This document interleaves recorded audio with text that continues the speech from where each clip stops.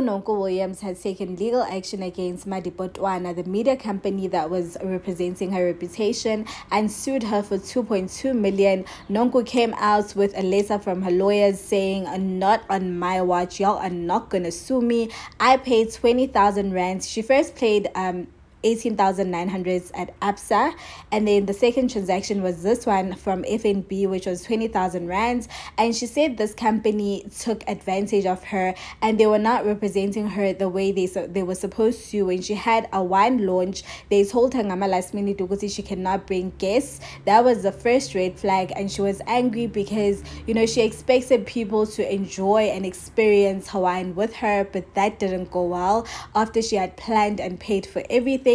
And second time, similar thing happened. Now they're suing her all of a sudden, saying that their reputation is ruined, and they're suing her for damages as well. And it was just a lot of amounts, about 100,000, about 260,000. Like, it was crazy. But she is saying, here's the proof. I paid you guys and you guys are still wanting to take advantage of me. So she was like, she's making sure that she's exposing them so that someone else doesn't fall into the same trap. We don't know how this is gonna pan out. It is what it is for now, but yeah, life happens, guys, and just be careful as to who you decide to go to into business with, because not everyone has good intentions. Obviously, we've seen with Nonku, it backfired, and we don't even know whose side of the story is true. Is it the company or is it hers? But you know what they say, the truth always has a way of revealing itself. Please do subscribe, comment below, like and share this video.